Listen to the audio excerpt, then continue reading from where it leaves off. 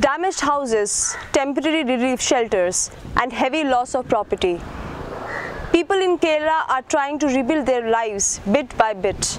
To understand that situation even better, we have our Chief Zonal Officer of CASA, K.V.Thomas. He will tell you about the situation, the problems faced by the community members in Trichur. Sir, what is the problem in Kerala right now? What are the needs of the community, and how is CASA making the evaluation and giving necessities to the people?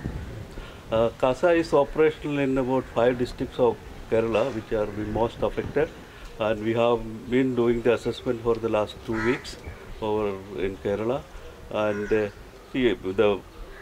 people have suffered huge losses.